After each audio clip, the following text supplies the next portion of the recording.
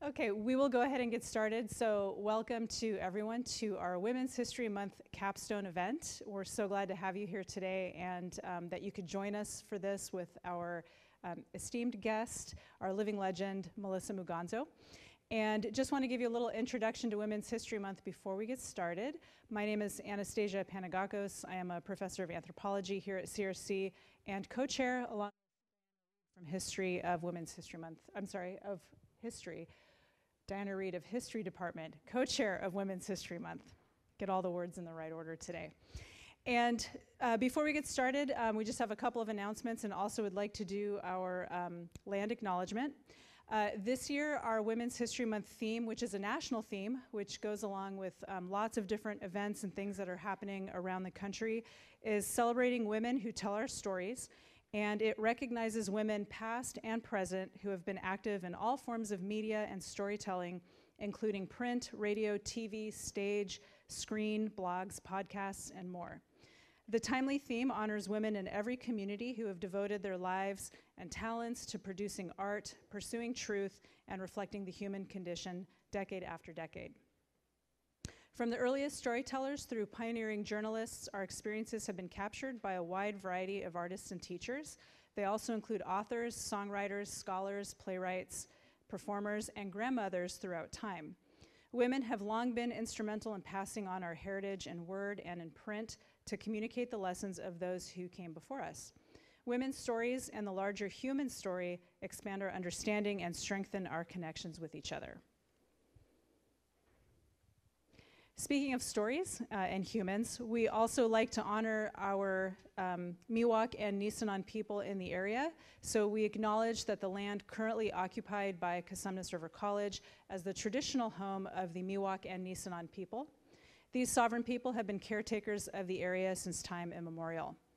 The state of California is home to more than 110 federally recognized Indian tribes, representing the most diverse set of tribal nations anywhere in the United States. Despite centuries of genocide and occupation, the Miwok and Nisenan people continue as vibrant and resilient federally recognized tribes, bands, and rancherias. The waters of the Sacramento, American, and Cosumnes rivers have nourished Miwok and Nisenan tribal communities with cultural and dietary sustenance through time. Cosumnes of Cosumnes River derives from the Plains Miwok language, stemming from the words Kosumu, meaning salmon, and Umne, meaning the place of. It translates as the place of the salmon. Today, we celebrate our Miwok and Nisenan tribal neighbors as the ancestral stewards of this land and honor their sustained existence. It is with their blessing and continued guidance that Cosumnes River College seeks to provide an accessible, equitable, and principled institution of learning. And now I'd like to turn things over to my colleague, Diana Reed from History, to introduce our speaker. And actually, wait, right before I do that, this is being recorded, just so you know, and also if you could please silence your cell phones, that would be wonderful. Thanks so much. All right, thank you. Thank you all for coming. We are very excited, as Anastasia said, to welcome Melissa Muganzo to our campus and our community. Melissa Muganzo, pronouns she, they, cis, is CEO of Muganzo Entertainment, executive producer of the summer film, The Big Histo, A Black Womb Revolution, and owner of Mindy's Kitchen. She is an actress, activist, and humanitarian who believes in the power of Black ingenuity being the global catalyst to historically and presently advance global technology, engineering, entertainment, and inclusion. Melissa earned a bachelor's degree in community and regional development from UC Davis in 2011, a master's degree in higher education leadership in 2013, a professional certificate in entrepreneurship in 2018 from Sacramento Entrepreneurship Academy, and is a graduate of California's state legislature program, the Alchemist Micro Enterprise Academy. Melissa's life motto is, do it afraid first, and then with confidence. And she sees herself as a living legend in real time. Please join me in a nice warm welcome for our speaker and guest today, Melissa Muganzo Murphy.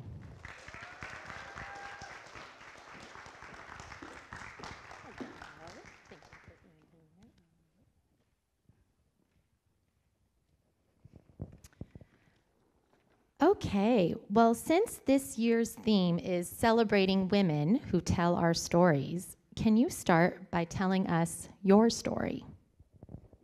Mic check, 1, 2. What's up, everybody? What's going on?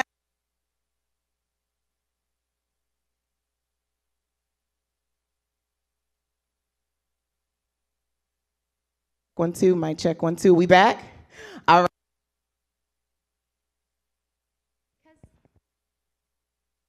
Do they both have to be on? Okay, here, we'll share. Okay. I first want to give a shout out to all of the gavies in the room. As a queer Black woman, it's really important to shout out all my queer folks who are standing in excellence today, so welcome. And I also want to shout out all my Black students. What's going on, y'all? As a Black student and a queer student who navigated higher ed where cultural spaces really helped me to graduate, I just want to celebrate you and thank you for being here and all of your excellence. So yes. Now, about my very dramatic life. Okay, what is life without drama? Boring. So, I am the daughter of immigrant parents. My dad is from Nairobi, East Africa, Kenya, and my mom is from St. Thomas, Virgin Islands. So I grew up understanding how powerful and how vast Black identity was very, very, very, very early. Multiple languages, multiple religions, multiple cultures. I just knew that Black people can do anything very early. It wasn't until my parents got divorced, I was born in Florida and raised in Southern California, that I started to understand why people give what I would like to call negative outlooks on life because they are upset about the way in which life is going. How many of you have told a family member a dream of yours and they shut it down? Yeah? How many of you now understand that they shut it down because they themselves couldn't see what you saw? How many of you understand that they shut it down because they were disappointed with the way that their life was going, but weren't brave enough to tell you that that was going on? Period. And so I knew really early that I was meant to be an entertainer. I used to sing and dance and act as a kid, so much so that when I got to high school, I was head cheerleader. Okay, what? Head cheerleader doing competitions. I had a dance company that traveled to multiple states. I had a singing group where I harmonized the harmonies, and I wrote songs for them, all before the age of 18. So of course, when it came time for me to go to college, I was like, oh, I'm going to Juilliard, I'm going to New York, I'm ready to pop off. And my very West Indian, very religious family was like, no, you're not. That is so cute of you that you would think you could do that.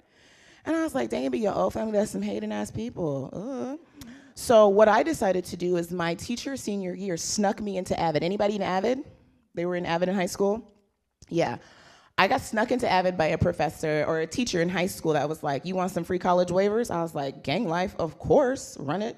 So got it there, applied to 4 UCs and 4 state universities, and applied to the farthest UC that I can find, which at that time was UC Davis. And as soon as I got in, I never took a college tour, by the way, so I thought UC Davis was the Bay. Bear with me. Bear with me. I didn't know. When I turned 18 throughout my senior year of high school, so I got my first credit card. It was $300 limit. I was bawling. I bought a a one-way ticket to Sacramento Airport, had my then boyfriend drive me to the airport, and broke up with him at the airport. And I was like, I'm out. I'm not taking my family with me or you. Because I understood that I needed new environments. I needed new space, and I needed the chance to fly. What I didn't realize is that I was flying into Davis. That's not the Bay. There's no Black people. And I bought a one-way ticket. There's cows. There's nothing but cows. And so when I got there, I got into culture shock because I was like, everything that I knew, right? Who's gonna do my hair? What food do you eat around here? What happens when I wanna go to a party? Like I was pressed. And so I chose to stay on the African American residence hall floor because UC Davis has these things called cultural themed floors in residence halls because of the very low amount of students of color that attends UC Davis. They're knocking on about 40,000 students, but at the time, only 2.7 of the population was Black. So I felt very isolated. I think about 7% was Latinx, 12% was API, but it was a predominantly white institution. So you can imagine how isolating that is coming from a very Black household. And so that's when I understood that it was time for me to stand in my excellence. And I actually got kicked out of school because I never went to class because I hated homework. It's gross. But I was studying something that wasn't what I love. right? I knew I was supposed to be a dancer and entertainer, but my family told me that was a bad idea, and to study something smart, like international relations. So why would I go to class? Calculus, psychology, government. All I want to do is dance and shake this you-know-what. So why would I do my homework with intention? I was unhappy. And so I got kicked out. I had a 1.67 GPA. And I ended up going to Sacramento City College for a year to get my grades back in order and advocated for myself to get back into school. After I got back into school, I ended up turning 21. And then I got a DUI and went to jail. Still didn't tell my family. Because I was like, y'all didn't like me before, you're not gonna like me now, so why would I text you about this? You're not gonna help me. Got myself out of that, and that's when I understood there was a larger thing going on. One, I was screaming for support and screaming for identity, and I thought that I was supposed to find my hope and identity in other people. But everything that I knew I could become was right here all along. But I had given my power away, because when I heard no from other people, I thought that was a no, period. Anybody ever done that before? If somebody told you no, I think that's a no, period. Yeah? Which is such a lie, right? Because you are your own yes, right? As long as you say yes, that's it. But it's a shame that we think that our family has power over us, or our friends have power over us, or even our community has power over us. We are our own genius in our own right. And so that's my foundation, and that started off the journey of who I am today. Wow, thank you. Thank you so much. Yes, I agree. I think we're going to have a lot of applause after every question here. Okay, so tell us about some of the projects that you're working on right now. So I'm an actor. Anybody ever wanted to act? Like in commercials or in theater or in movies? Yeah, we should totally talk. I love talking about acting. It's so fun. Anybody ever want to write? Yeah? Yeah, awesome. Has anybody ever wanted to design? Like design stages, clothes? Oh, so much money in that. Sickening, so much money in that. Anybody like to do hair or makeup or lashes or nails? Yeah, there's a lot of money in that too. So the industry is so big and so vast, and I am so excited to be able to live out that dream despite my family saying that it wasn't a good idea. And guess what? Once I started to live out on that dream, they started asking me for career advice. The ghetto. So I was just so confused. But some of the things that I'm working on now is I'm in pre-production for my second film. I'm also launching a vegan food line because I use veganism to heal my body from an ailment called fibroids, which is benign tumors that sit inside the uterine wall that can make menstrual cycles and intimacy and using the restroom very, very, very, very painful. I'm also a really big philanthropist and an activist. So today, the dress that I'm wearing is actually to raise funds for this event called Cancer is a Drag. And it's a drag show meant to raise funds for cancer patients that are trans. And so everything that I do is very, very intentional. And I'm a big believer that I could go tomorrow, right? This life can end for me tomorrow. So I need to stand in my excellence and make sure that I show up for people, because you just don't know. And I'm a product of somebody standing up for me when they didn't know me, when they knew that one day someone like me would need a place to thrive. And so that's just how I roll. That's how I roll with everything that I do. I know I gotta pull up for me and my family, and I gotta pull up for the future. Because if I don't do it, I'm gonna wait for somebody else to do it, and they're not gonna do it like me. So I gotta go for it every time, all gas, every single time.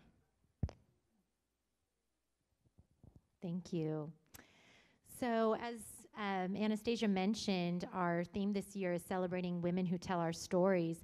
What do you think is your responsibility or goal as a storyteller? My responsibility as a storyteller is to tell the truth, even when it's nasty and sticky and dirty and makes people feel ashamed at first, because when we tell the truth, we also allow room for growth, right? For example, I was raised religious. Anybody raised religious? Yeah? Anybody still practicing those religious values? Okay, yeah. That tends to be a trend because sometimes religion can be really limiting, right? They tell you have to fit into this box. Anybody raised really cultural household, cultural background? Anybody still practicing those cultural values today? Yeah. So as a child, I was raised Seventh-day Adventist. Have you heard of that before? Seventh-day Adventist? Yeah, it was very limiting. Like, women don't wear pants. Women don't get their ears pierced. You don't have tattoos. You don't wear makeup. You don't speak. You don't preach. You just sing. That is your job, to sing and be an usher at church. That's it.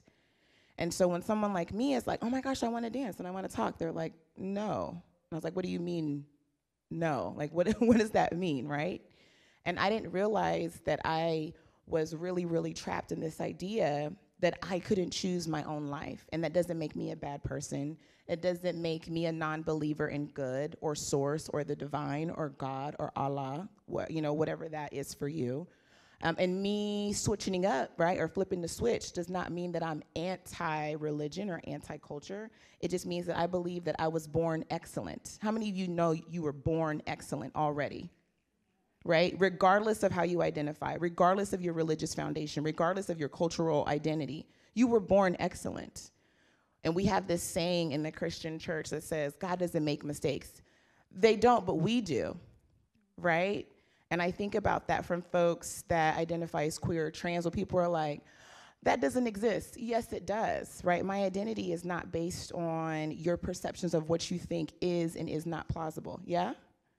It's about everything that I know I am, everything that I know I am to become, everything that I know I am and have the capacity to be. And so once I understood that, I was very, very, very, very proud to walk in my truth. And your truth is already inside of you. I was talking to Desiree the Great over here, and we were talking about this idea of the quantum realm. Have you heard of the quantum realm before?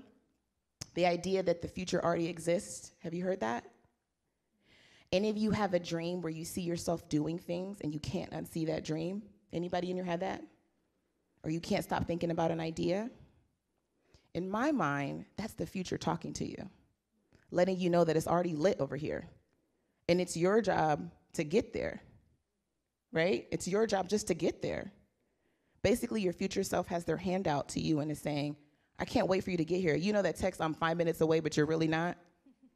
That's your future. They're like, are you coming? And you're sending that text like I'm 5 minutes away, but you're actually about to get in the shower. It's your job to meet up with your future self that is looking you dead in the eye, dead in the heart, saying, I can't wait for you to get here. It's so fun over here. Look at everything we've accomplished. And that is your job. And that is how I live my life. And that is how I see this life. That everything I want and everything that you want already exists. All the powerful things that you know you're meant to do already exist, or else you would not be dreaming it, right? And that's something only you can see. Your family cannot confirm that for you, your friends, your colleagues, your professors. Only you know it. And if you can see it, that means it already exists and you can attain it. Thank you.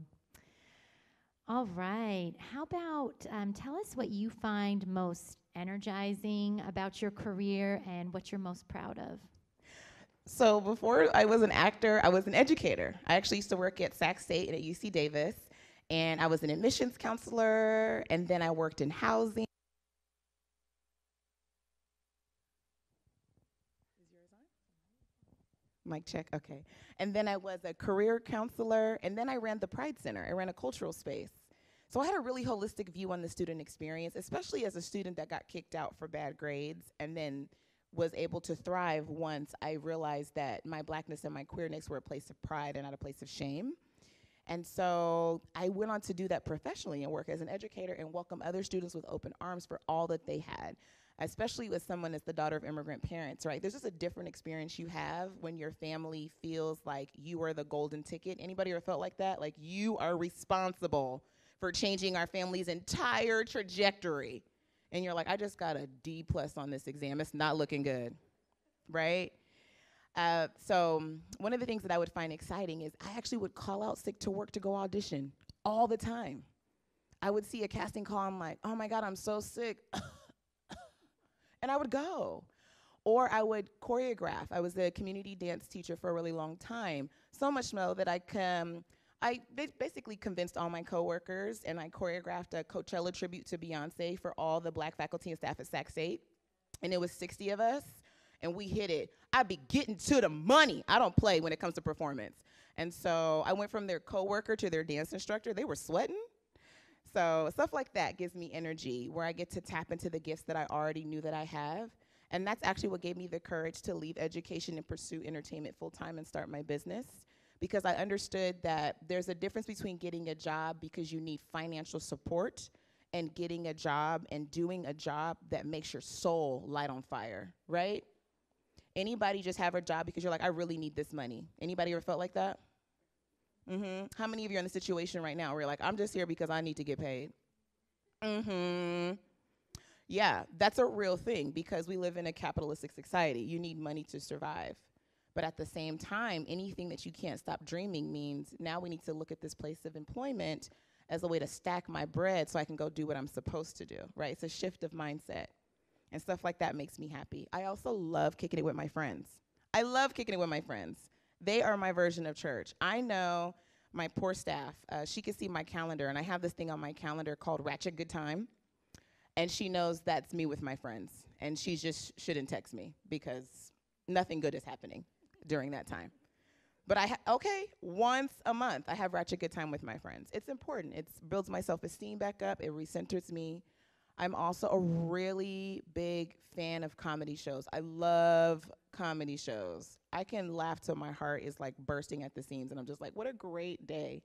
So that's really where I find my joy when things are really, really tough, or I just need to find center. Okay, thank you. And just so everyone knows, I have a list of questions, and then we will definitely open it up. So if you have some questions brewing, jot them down so that we can get to those. All right. How about some of the best or worst advice you've ever received? Oh, okay. Yes. So we actually were just talking about this. The word advice, so funny. The worst advice I ever got was the idea that I should get advice. How am I going to tell you how to live your life? Really think about that. How is somebody else going to tell you how to strategize about your life? When you say it out loud, you're like, I don't even know why I asked for advice. Because I don't walk in your shoes, so I don't know what you're battling every day. I don't know what you're thinking. I don't know what you're worried about. I don't know what real life concerns you have. I don't know what you've overcome. So how am I going to give you advice? Gross. But people really feel that they can. And then they will judge you whether or not you take that advice or not. But they are not you. Oh. So that is actually the worst advice that I got, is that I should ask for advice. No, you need to learn how to trust yourself. Because you are your own expert, right? You got yourself here today. You are turning in your own homework. You know what you're up against. How is somebody else going to tell you the best way to live out your life? Absolutely not. Family, friends, everyone included. So that's some of the worst. Some of the best advice I got was, fix your self-esteem, fix your career. Fix your algorithms, fix your career. Best advice. We are what we believe about ourselves. If you do not think highly of yourself, guess what's going to happen? It's going to show up in how you introduce yourself, the things you're going to go after, the jobs you're going to try to find, the friends you're going to keep around you. It's all going to be indicative of whether or not you believe in yourself or not, right? You can't dream if you don't think highly of yourself. You're going to cap yourself. Fix your self-esteem, fix your career. Fix your algorithms, fix your career. You are in full control of your algorithms. You don't like something? Get it off your profile.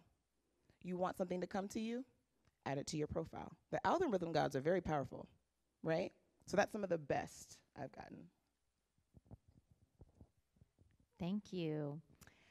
All right. How about, what kind of skills do you think are important for people who want to succeed as entrepreneurs and in the entertainment industry? Oh, yeah. Let's do a test. How about that? Is that cool?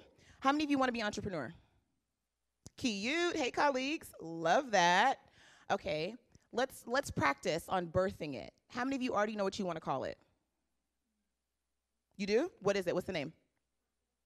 Constant Create, so cute. Is it LLC? Okay, let's just say Constant Create LLC, right? So you are the CEO of Constant Create LLC, yes? Yes. Do you have a profile that says that?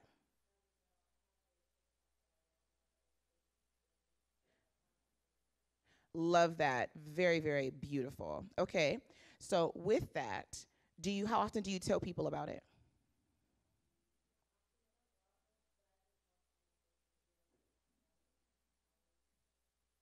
Beautiful.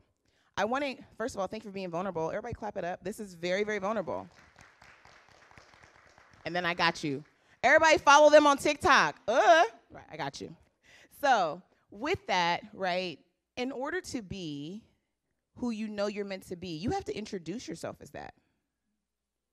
You cannot be discovered or make money if you don't tell anybody that you do these things. I used to have a podcast called The Hired, which was a pun on higher education and also being hired. And we would bring on these people in all these different entities that would say they're looking for students to hire. And so my job was to always bring the diversity lens. Like, you say you want diversity, but then when people get there, you tell them to dress a very certain way. Why did you hire them? Because job interviews are scary, right? A lot of anxiety. What am I going to wear? What am I going to say? How am I going to fix my hair? I hope I don't fumble the bag. Is there an edit on my resume? It's stressful. Just to get through it, you're like already sweating. You need to go like take a shower. It's stressful. I remember I was talking to one student who said that they wanted to go to grad school for econ. Work with me here. I said, okay.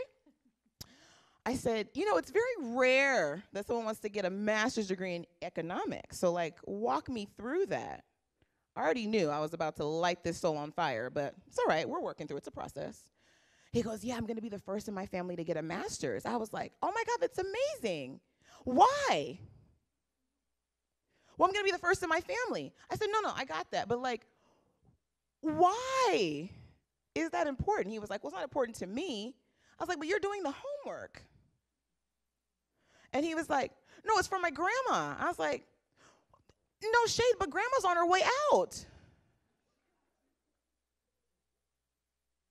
Right?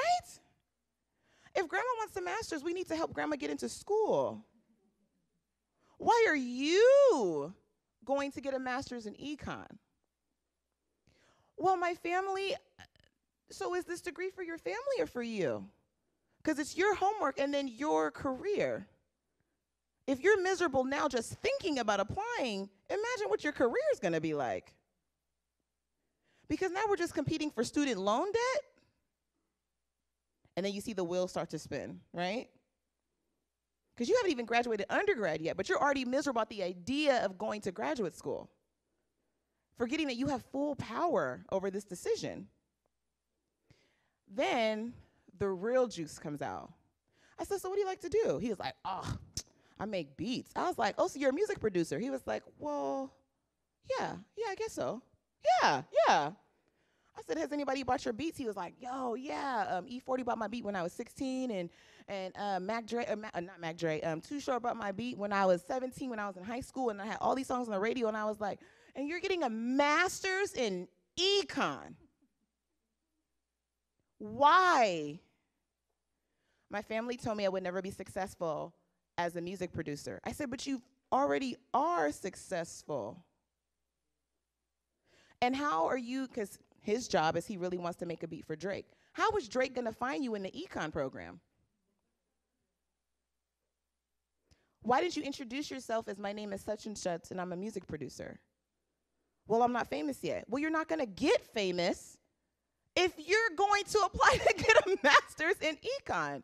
So it was this conversation about realizing that sometimes we're doing things totally for other people, but we've been programmed to think that it's for us. It's not. And you're about to set yourself up for a life of misery because you haven't stopped to remember how much power you have. And if you do not claim your talent right now, whether you have followers or not, whether you have believers or not, you're not going to get to that entrepreneurial level because people don't know you as that.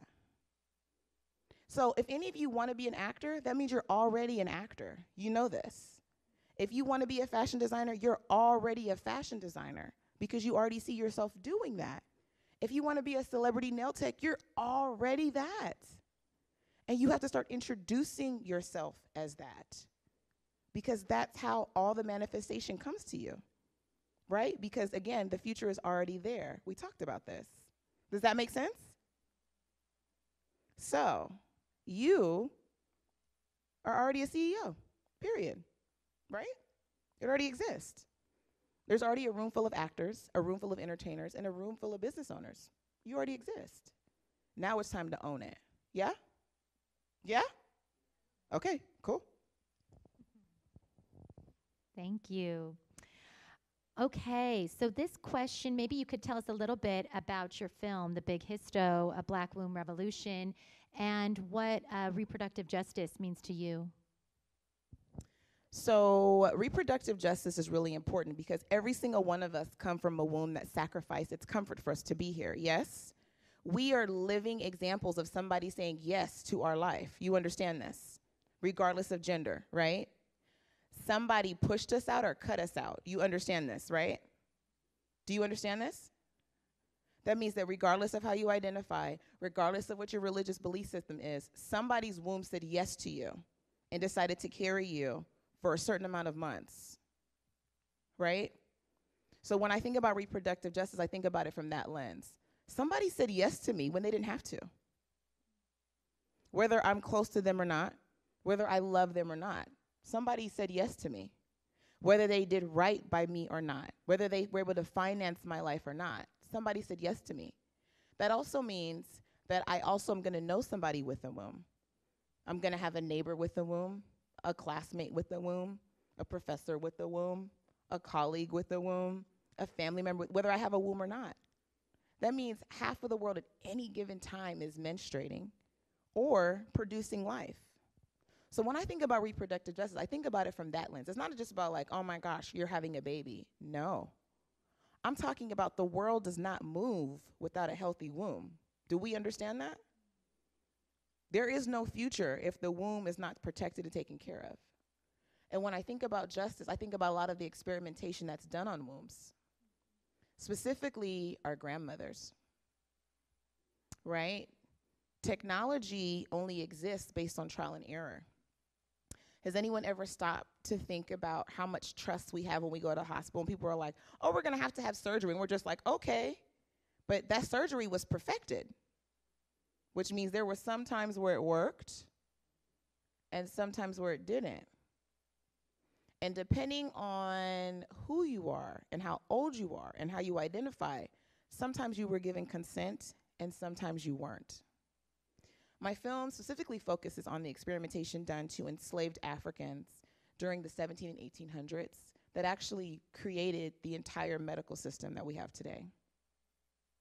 J. Marion Sims is the father of gynecology. That should make you raise an eyebrow, because how you do that? He also created the vaginal speculum that's used for pap smears. How you do that? Slaves didn't have value or consent paperwork. How you figure it out? Oh, trial and error? Oh, okay, cool. Yeah, so early 1800s, did they have Tylenol? How you figure it out? Oh, you just went in? Do you imagine how painful that is? Some babies survived, some didn't. Some people were raped to figure out the size of the speculum. Over and over again. And guess what? He wrote his own autobiography, 471 pages, that documents this harm. He's also the founder of the first women's hospital. Weird, right? 1855 in New York. It was actually his slave quarters in his backyard. So when we think about the fear that people have when they go to the hospital, especially if you're not English speaking, especially if you don't have strong insurance, especially if your doctor is someone that does not look like you, people are scared. And they have every right to be. And so the film talks about that and how racism and sexism and homophobia and xenophobia impacts the hospital experience for everyone. And how medical physicians, whether you plan to go in the medical field, whether you are in the medical field, whether you teach in the medical field, need to be honest about people's real life fears, navigating, just trying to get wellness, trying to care, trying to maintain. And that's what we talk about. And so I'm on tour currently. We actually leave for San Diego tomorrow morning to go to our next tour stop. There have been 10 tour stops. We have 3 more. And there's been over 25 tour stops for conversations much like this. So, and this is also a film that everybody told me wasn't a good idea. Oh, well, thank you. Thank you. Thank you. I remember telling people I want to make a film, and they were like, oh, well, you're not a filmmaker. I was like, I know. Are you going to help me? And they were like, well, no, because you're not a filmmaker. I was like, oh. And then those same people say, oh, my gosh, can we interview you? Great job. Sorry, I'm unavailable. Oh, schedule's packed for ratchet good time. Sorry. Right? So, yeah, that's why you have to just trust yourself. Trust your gut. Trust yourself. Own your excellence. Nobody else can tell you how to be great. Only you know. Well, congratulations on the success you've had with that film. It's an important story, for sure. All right. So being that we are a community college here at CRC, tell us what community means to you. Yeah. Well, first you have to have community within yourself, right? You can be lonely, but you can never be alone because you have yourself. And I used to think that if I have people around me that I was alone. That's not true. I am someone that suffered through depression and anxiety, low self-esteem, insecurity. I had really bad acne. I was a musty kid. Like, I was like really strong target for bullying. Like, let's just be honest. And performing arts really saved my life because that's where I found home. I was able to express and perform and get dressed up and cause a scene and bring all this drama to the stage. I loved it. But outside of that, I was a really insecure kid. My dad left our family when I was 8 and stopped talking to me in 2016 when he found out I was gay. And so I was really dealing with abandonment. And so I used to rely on my friends and my family, thinking if I was around them, then that's when I had community. But then when they couldn't show up for me, I was like, you're not my community, not realizing that I am my community, right? I am everything that I need. I can have people around me that love and care about me, and I love and care about them, but I have to trust that I am good all by myself, that I am 100% whole by myself, and that anybody that I engage with is just the icing on the cake, right? And that really reminded me why therapy is important. So I've been in therapy twice a month, every month for the past 4 years. I believe in that. And when my therapist has to cancel, I'll be like, girl, like, who else could you possibly be talking to? Like, it is on the calendar. Selfish, I know, I'm toxic, I'm working through it. So that's what I feel like community is. It's really in yourself, understanding that once you have yourself and you love yourself fully, I'm talking about stank breath, eye boogers in the morning, love yourself. I'm talking about musty armpits, and so you're keeping your arms down because you don't want to bother nobody, love yourself, right? That is what I'm talking about. Like, once you love yourself and you know there's nothing that can disrupt the excellence that you have because you're already perfect, and there's nothing more you could accrue to make you even more perfect because your essence is excellent, then community will be inside of you and all around you, right? Because you'll be unshakable. And that's what community is to me. It's a strong sense of self and an unbreakable behavior to where you understand that no matter who you engage with, whether somebody says yes or no to you, you are all that you need because you are just that powerful. Each of us have the power to manifest. That's some magical shit. That means you're already powerful and that community is within. So don't forget that. Thank you. All right, couple more questions here. So you are here as our guest for our Women's History Month celebration. So in the spirit of Women's History Month, can you share with us which women inspire you? Oh my gosh, yes. First of all, Tiana Taylor, let me tell you something. Those abs, one day. I believe in eating all the time, so I don't know if I'll ever get there, but it's inspo. We said inspiration, right? Okay. Yeah, Tiana Taylor. I love how she navigates through masculine and feminine energy and masculine and feminine presentation. I love it. I'm obsessed with it. Short hair, long hair. She's great. Viola Davis is a strong actor. She gives range. I can't wait to give range. Even that quiver lip, I'm working on it. Love it. Other really strong women. I'm a Beyonce stan. You should know this. Yes, I have tickets to the concert. I'm ready to go and live my whole life. And I only wanted to go with people that were ready to risk it all. Like, that's the energy I'm bringing. I'm doing full choreo. I'm singing loud, losing my voice. Like, if you're coming calm, like, we probably shouldn't sit together because you're going to be sick of me. You should just know that. And the reason I love Beyonce, not just because of, her beauty and her style, because those things are, like, put together, right? Like, she has an excellent hairstylist, let's be honest. Wigs are always on point. But it really is that she has understood how to monetize her essence. Does that make sense? It's not about what she sells. People are going to buy it because they love Beyonce's essence. And she has proven that she has a good core and has learned how to monetize her core values. That, to me, is very strategic. And that is the type of person I strive to be, that I have figured out who I am, what I stand for, how I show up, and I'm very selective in what I decide to promote and what I think is good for the community. And I've learned to monetize that for the sake of doing macro human rights work. And I feel like Beyonce and her team have figured that out. And that's why I'm so inspired by her. Angela Bassett, queen. She looks fantastic. Fantastic. So folks like that, I'm really, really inspired by. I'm also inspired by all of the troublemakers. Love that. Nobody ever made it in the history books without causing trouble. You should know that. Like, very boring. Cause a little trouble. It's good.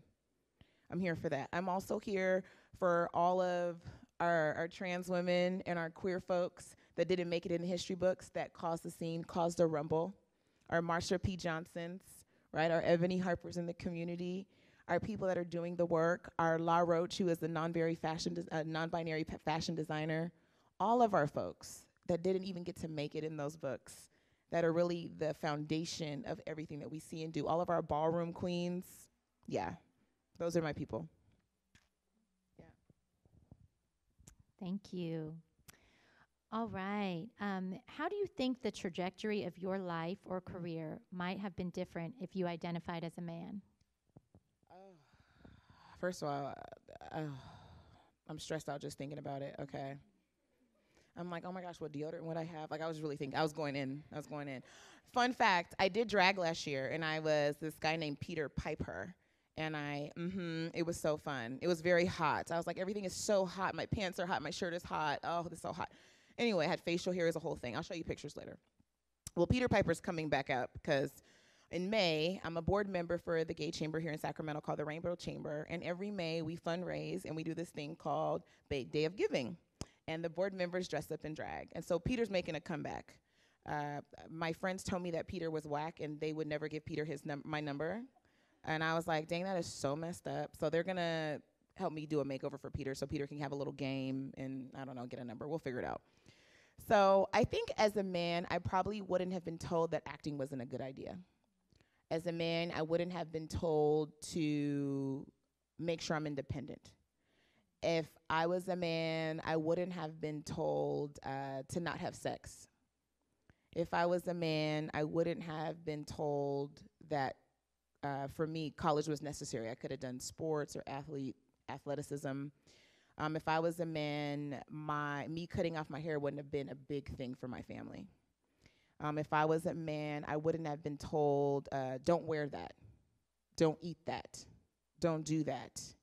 It's not ladylike. If I was a man, I probably would have had way more speaking opportunities at school and at church. If I was a man, me saying I was a business owner wouldn't be a big to-do. And that's how different my career would have been. If I was a man, my father would still be talking to me. If I was a man. But I'm not, and he missed out. But I'm sure he would be talking to me. And I think for people that are women identified, get it. Do you get me? Like, do you hear what I'm saying? It's like a non-negotiable. There is this pressure. I remember when I told my mom I wasn't having kids, like I wasn't entertained by the idea of having children. And she was like, you don't want a little face like yours? I was like, God, you have to feed it and love it and cook for it. And it's going to call you, and you have to teach it how to do things. And then, like, at 18, it may still want money from you. Like, and how's it supposed to come out? Like, there's not a third option? Like, I don't. And she was like, Melissa. And I was like, what? I'm being honest. You want me to be a bad parent? Like, I don't know what to tell you. And she was like, oh, that will change. And, like, it didn't. And so now the pressure's on my sister, so good luck. But, you know, stuff like that. I feel like there's not that same pressure for male-identified folks to produce. There's, like, this sense of pride and joy and prize, especially between mothers and their sons. It's almost like they can do no wrong. But for women-identified folks, for queer folks, for trans folks, it's like, if you just did the following things, you'd just be better. You could get more love, more attention, more affection from me if you could just do this. Does anybody else feel me on that? Has that come? Which is why you have to trust yourself, right? You have to trust yourself and know that regardless of how people approach you or tell you what they think your limit is, you know exactly who you are and what your capacity is. And then they'll call you for career advice. Thank you. That was really powerful. I'm just kind of playing through my mind of all the messaging I've had too, just hearing you kind of list it off like that. So thank you for sharing that. Okay, well, I have one last question before we turn it over to you guys out there. And my last question is, what does it mean to you to be a living legend? Ooh, this is my favorite. So people have this, so as an educator, about 8 years in my career, I created a scholarship for college seniors because there's a lot of love for high school seniors. Oh, I mean, it's giving full drama, red carpet, dramatics, good food. But college seniors, let me tell you, like they almost forgot you were once a freshman. It is ridiculous. And it's really when you're the most scared. And so I decided to make this thing called a college transition scholarship. So if you wanted to go to law school and couldn't afford the application or the exam, I paid for it. You need to take the LSAT? I'll pay for it. You're trying to tell me you're an LSAT away from being a lawyer? What? Here's this 265. That's how I saw it. It's an easy fix. Oh, you want to go to med school, but you can't afford the plane ticket to go to the interview? I'll pay for it. You're a plane ticket away from being a doctor? Your family is a hater. Here's a check. That's how I literally thought about it. Wait, you want to start a business and your family won't give you $800 to get your LLC? You're $800 away from being a well-known business owner. That's it. Here's a check. That to me was a really easy fix.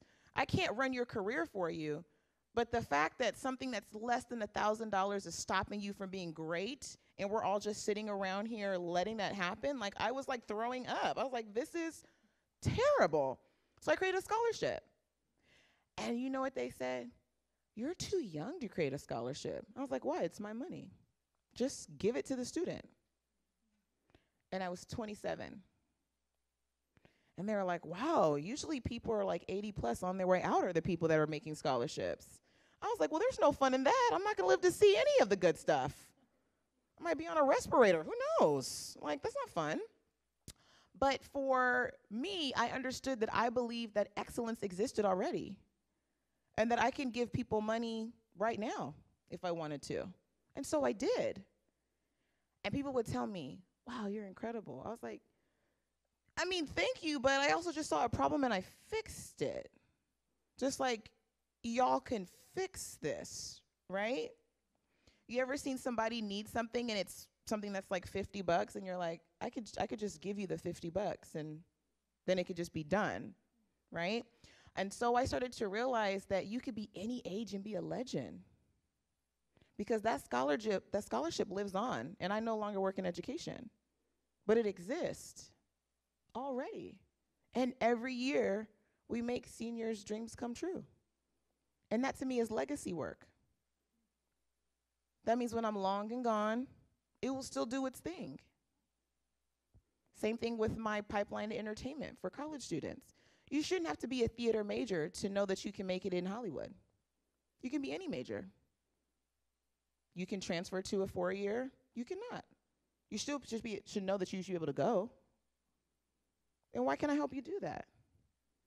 That's easy. You're telling me you're an email referral away from being an actor? And I can just like I can fix that? Are you serious? This is how simplistic it sometimes is, right?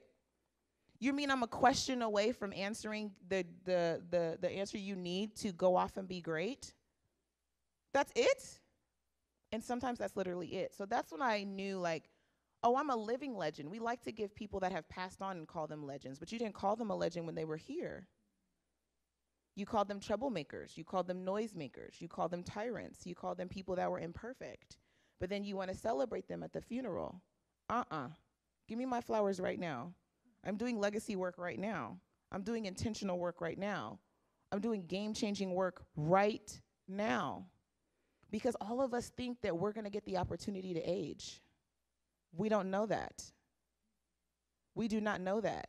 We don't know if we'll get the opportunity to retire. We don't know that. Go after yours right now. Go get it. It already exists. You got it. And that's why I call myself a living legend. Yeah.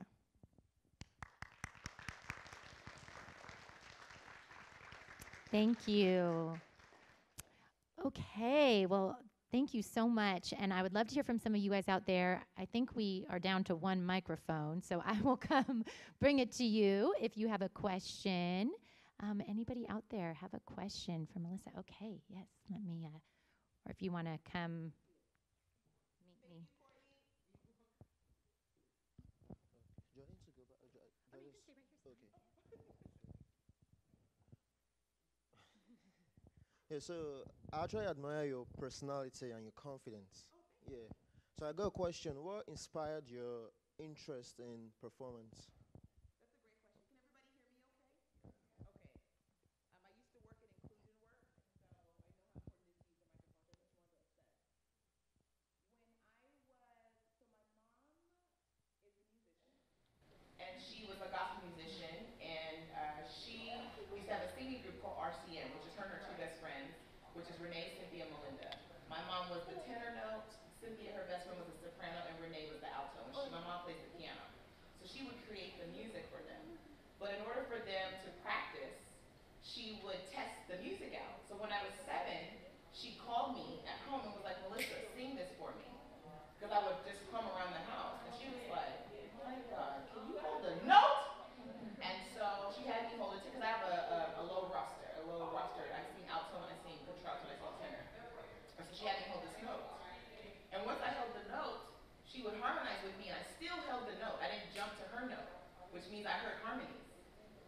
And once that, like any black mother, she put me on a church program. It was over. And she taught me this song called I'm a Promise. And my first time holding the mic and singing that song, I felt invincible. And I feel like that's when I knew. I didn't have the words, but that feeling of getting on stage and like that is my 5 minutes no matter what I'm doing, I always wanted to get back to that. And that's when I knew, which is why when I was 7 through 18 doing all this performing arts, I feel like I was already showcasing that I already figured out life. Like I already figured it out.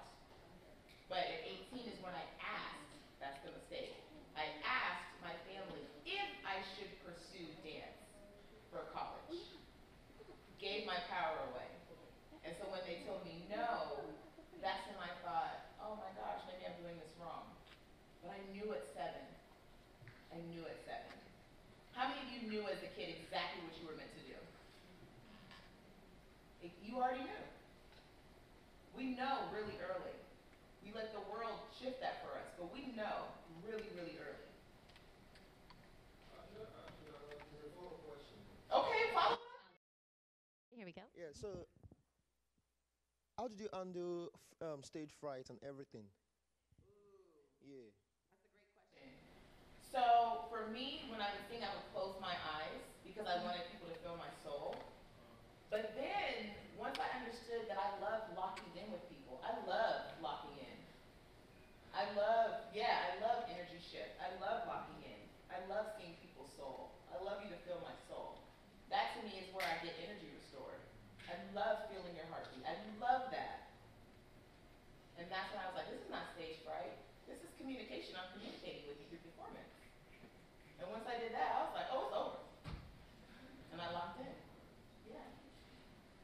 Thank you.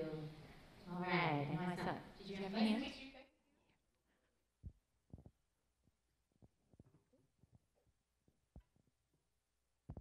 Um, actually do enjoy like this whole speech because it was really nice. But my question is like the part when you said about him being an economist and like going for his graduate degree. Like I'm all for like follow your dreams and goals and ambitions, but like at the same time, it's not like making us like being less self-aware and more of being delusional. Like sometimes because like an example, let's say like I want to be an actress, right? But knowing fully well like the industry is full of a lot of nipple babies, and like there are also like a few people that went from grass to green, but like a lot of it is mostly nipple babies. So like telling me who like let's say I come from like a low background, my both parents are immigrants, so I come from that low background. I have to like tell myself that let me not go and chase engineering. Let me just go and become an actress, knowing fully well I don't have the funding and all that kind of stuff. So not kind of making me feel like being delusional in a way. How? First thing is, I personally believe in nepotism because I hire people that I like. I think what we have been shown is that nepotism is only for white people. That's not true. Nepotism is only for the rich. That's not true. How many times have you only done something because they're your friend? And you trusted somebody only because they're your friend? And sometimes it's a bad idea, but you're like, that's my friend. I'm gonna do it. That's all that nepotism is, right? But the people that we see have a lot of money. So we're told that this is a bad idea. For me, as an African and as a black person, I always keep business black. I believe in that. I can do that as a business owner. I'm not saying no to anybody else. I'm saying yes to people that look like me and that have been held back. So it's not delusional that you want to be an actress and you carry this beautiful immigrant status.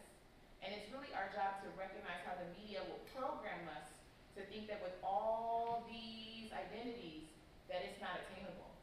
That's not true. The entertainment industry is global. We only see this much of what is available. Do you have any streaming platforms like a Hulu or Netflix? No, but yeah, this is an example. Like, do you have like a Hulu or Amazon Prime or Netflix, or even Spotify? You know that what you see is based on your algorithms, right? But the platform itself has a gajillion things on it, but you're only gonna see what's ever alike like your algorithms. That's the same thing for media. We're only gonna see whatever programming is given at the highest seller. But it doesn't mean that representation that says that our identities in actor worlds or entertainment don't exist. It's all based on our algorithms and what we believe about ourselves. This is why everybody roots for the underdog, right? They're like, oh, you came from nothing and you're great. First of all, I didn't come from nothing, I came from excellence, right? I didn't come from nothing. Oh, you're from low income. No, no, no. That's a societal pressure. My family may have had less money, but I wasn't low income. No. I've never been low. No one in here is low. I may not have enough money like you did, but low income, don't put that on me. Because I'm a millionaire in the making. Right? So it's not delusional. It's all about, do you believe you can attain it? If you can believe you can attain it, there is not a negative thing that can happen to you that will ever stop you from getting to what you're supposed to get to. Remember, fix your self-esteem, fix your career. Adjust your algorithms, adjust your career. And it's real. Thank you. Any other questions out there? Yes. Hi, so my name's Marquise, and okay.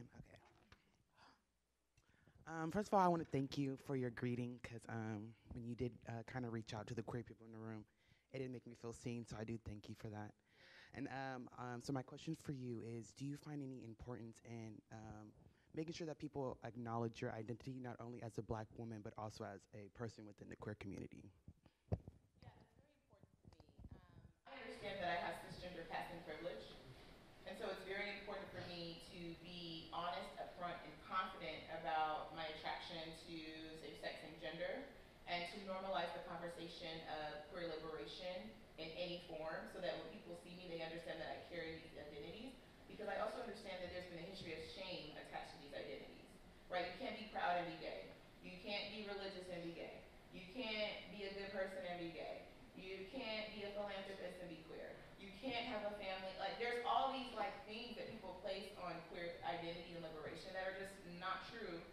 specifically anymore. And so it is my job every time I get the mic to address the privilege I have as someone that gets the opportunity to be the spotlight of this attention, and to honor the people that are awaiting that same freedom and awaiting that liberation, and do not have comfort at home to be themselves, and do not have friends that accept them for all of who they are, and are waiting to breathe deeply, and are waiting to find people that get them and love them. And I want to model that you can be everything that you are and be successful. And so that for me is super important. Yeah. Okay. Other questions? Yes. I'd like to comment on what you said earlier about skipping work to go to auditions. I did the same thing, but I just like to know how you found opportunities. Along the way, I would invite them to my shows. Like if I did a dance performance, I would invite them. And once they saw me on stage, they were like, girl, why are you an educator? You know, people will start to hint at like, you have something there. It will start to show up more. And so once people understood that I had this talent or this gift, they would forward things to me. Hey, have you heard about this? Hey, do you know about this? And then, you know, the algorithm guys, AKA the feds, they're watching, right? So then your phone starts to get stuff. You know, you say IKEA and all of a sudden you have an IKEA commercial on your phone. You're like, okay, Joe Biden, everybody relax. So same thing, like people would DM me stuff, people would forward me stuff, people would email me stuff. People at work would be like, do you want to MC this event? We saw you in the community and you were and we just feel like, and that's literally, and every time I have this thing that my staff, I'm sure I'm taking them to therapy for, but I always say every time I execute, I'm interviewing too. Because when people see me execute, they're also thinking about where they can place me next. And so I knew that every time I performed, it wasn't just about that one performance. It was about, we were gonna say, you know, there's this thing coming up. You should do this. And every time I would go dance, they're like, oh, every time, because I understood that concept. Every time I execute, I'm also interviewing. So I gotta show up at 100% every time. This is why ratchet good times are important. Self-care. I need to go get that out so I can be here and be present so I can lock in with you, right? I could personally be an email away from everything you want to do. But I gotta know. I gotta come at 100%, right? Maybe you have a dying question, and I'm the person that can refer to the person that has opened this whole thing up, right? That is how the magic happens. But it only happens when you stand in everything you are, right? If you shy away from everything you want to be, then the universe can't make it happen because you haven't announced it, you haven't declared it yourself. So yeah. Thank you. All right, any other questions out there? Oh, over here, thank you.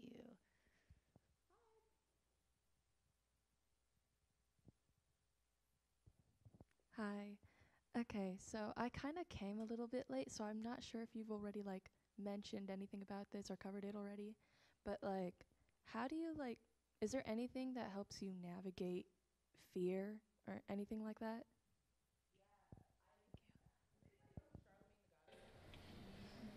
Toxic Guy on the Breakfast Club.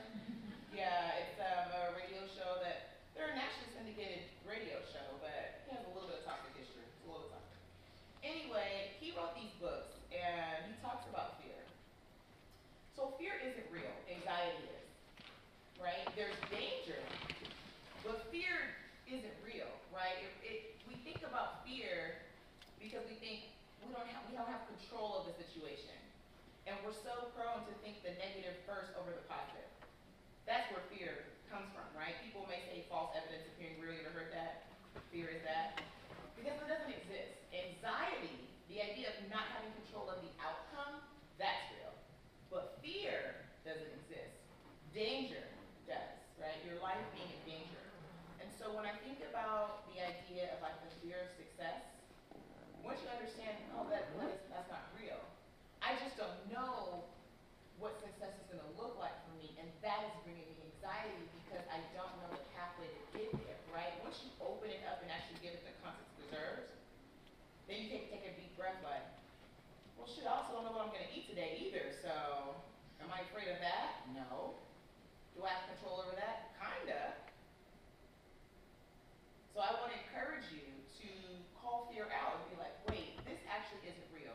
What is real is my anxiety about the situation because it's new. I've never navigated it.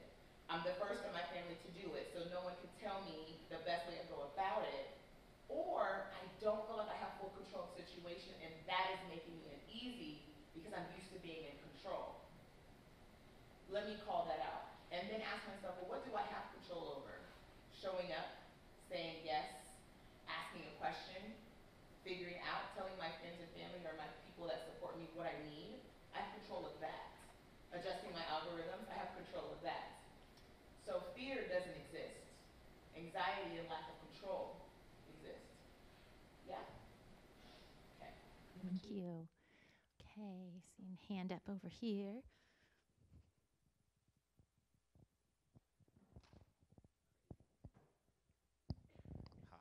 Hi.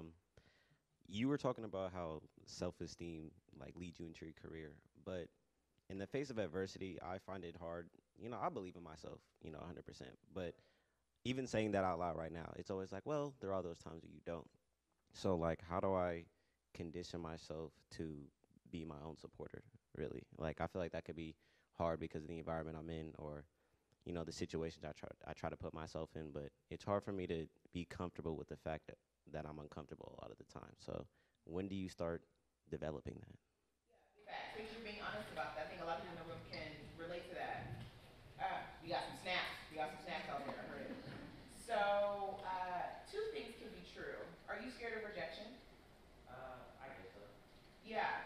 That's really where those feelings come from, right? Is the idea of putting energy out, and someone can say, despite all that energy, we still said no. And the feeling of disappointment once you hear no, once energy is put out, you know what I mean? You know that feeling? That's what causes you to like turn the lights off, put dramatic music on, eat some pizza, and like watch Netflix, right? But I want to empower you to remember that that type of rejection is just a moment. It's not your life. It's not lifelong. It's project specific and moment specific. Have you thought about it like that before? Yeah. Sometimes we think no means no to everything. And if you're dramatic like me, I be getting EGOT sometimes, like big drama, like big dramatic drama, table flipping everything. Sometimes you think a no to a moment is a no to you, a no to a journey, a no to a career, a no to an outcome. It's not true. It's just project specific, moment specific. And as you practice that thinking, you start to realize, oh, I can get 7 no's, but one day I will get a yes. And that yes is going to make all those other no's seem pointless because it's going to change the game for me. And I have to condition myself to do stuff afraid, which is why my motto is do it afraid first and then with confidence. It's not scary the second time. It's only scary the first time because it's new territory. So I want to empower you to remember that if you do it afraid, meaning like you're scared to send an email but you still press submit. Maybe you're a singer, you're scared to put it on YouTube but you still upload it. Maybe you're a writer and you submit to a writing contest and you still submit whether you get a yes or a no. Maybe you have a film idea that you're like, I'm going to make this film and hope people are going to like it and people could hate it, but I'm still going to create it type thing. Maybe I'm an artist, maybe I'm a fashion designer, I'm create my own clothes. People could hate it, but I'm still going to create it.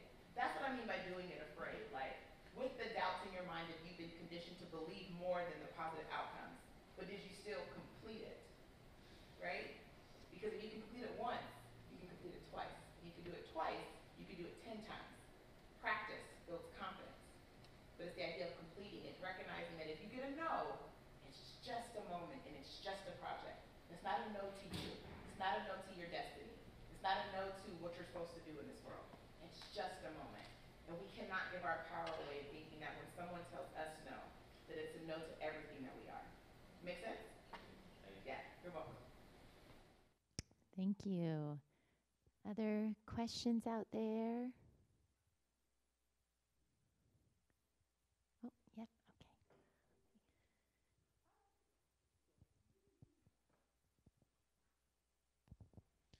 Hi. So you mentioned depression before. I don't know. I forgot where you mentioned it during the interview. But I was going to ask, when did you realize that, or if you did get help, when did you realize that you needed help? 2018. I had a breakdown at work. At the time, my sister worked there, and we were going to go to have lunch. And I was like, I think I need to cry. And she was like, okay. So we cleared the Pride Center out. So you used to run the Pride Center. We turned off all the lights, closed the door, and I screamed in my office. I had a very toxic boss. Anybody had a toxic boss before? Woo! Drama, you got. So I was feeling really suffocated and stifled at work. But two things were true. My time in education was up, and I was too afraid to jump. Because I still at the time believed that I wasn't good enough to do the thing. And so I was putting all of my money into work, thinking like, if I just do better at work, then my life would be better. But life was ready for me to shift, and I was being stubborn. I have this running joke that my ancestors and spirit guides are probably on the patio having a cigarette because I'm annoying to watch, because I don't listen. And I'm sure they're like, God, I cannot believe you assigned me to this annoying ass bitch because she doesn't listen. This is literally what I think. And one day I'll be an ancestor, and I'll probably at happy hour with my homegirls asking why I was assigned to somebody that doesn't listen to me either. It will happen. But that's where I found depression and anxiety. That's where I found it, because I was like, oh my gosh, I'm not good enough. I'm not smart enough. I'm not great enough. I suck at my job. Work is terrible. My boss is so mean to me. I'm not making enough money. I'm losing all of my friends. My coworkers are fake. Like, I was going through this, and it was affecting my self-esteem and my sense of identity and belonging. And it took me down. This is also 2 years after my dad had told me no. Like, he could care less about my existence. This is also the time when my mother could not show up for me emotionally because she was too ashamed to tell her friends that she had a gay daughter. Like, I was down bad. Anybody been down bad? Like, mentally down bad. And that moment took me to therapy.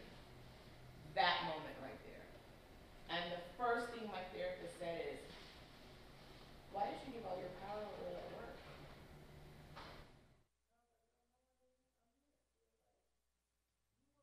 Your entire job to tell you that you were good enough, to be great. Your boss hates you. Why would you wait on your boss to tell you that you're great? They don't like you. I was like, oh my God. Of course I'm gonna be miserable, right? I'm surrounded by people that don't like me, hoping for them to like me. I'm never gonna be set free. This is toxicity 101. Cut off the dead ends. And so yeah, that is what depression looked like for me. I was irritable. I never had any good feedback. I always had negative outcome. I became a realist, if people know what that term is like. I didn't believe in my dreams. I would show up to happy hour laughing, but deep down I didn't want to be there. You know, I was really, really down bad mentally. But it's only because I was holding myself back from doing the thing that I was supposed to do. And so for anybody that is struggling with depression or anxiety or just insecurity, ask yourself, are you doing the thing that you're supposed to be doing? Are you around the people that you're supposed to be around? Are you living in an environment that supports who you are? All of that matters. Are you studying a major that makes you feel smart? All of that matters. And all of those things you have control over, right? So yeah, that was my experience. Yeah. Well, thank you. We are just about at time. If there's anybody has one more question, we could probably get one more in. Okay, last question over here.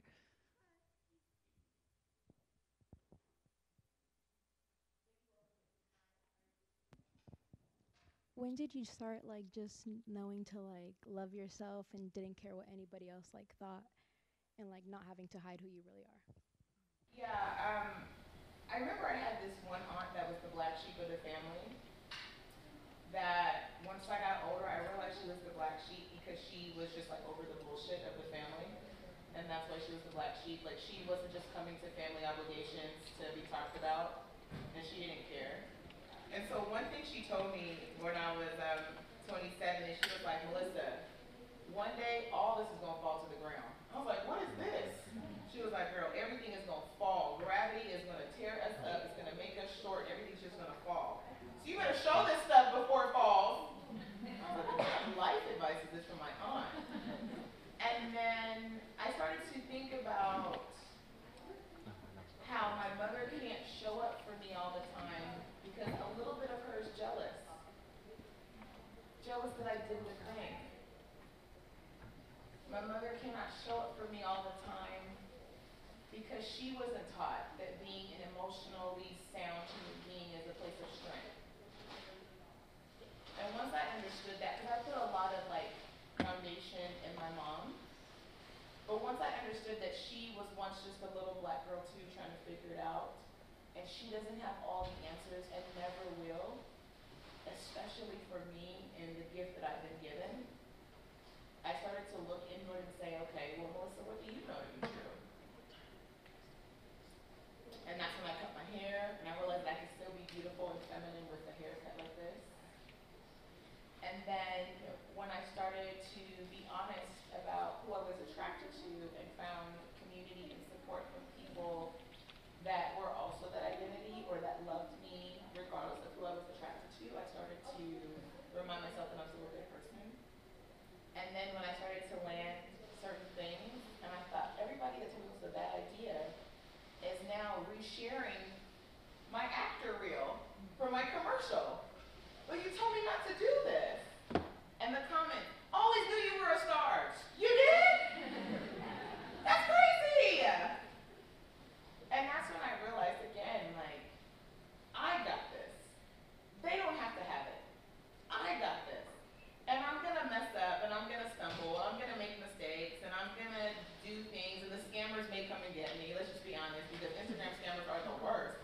So it may happen, but I'm strong enough to get through that, right? I also switched up my mentors.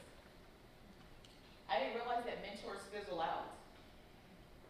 They max out, right? Because people can only get you to where they are.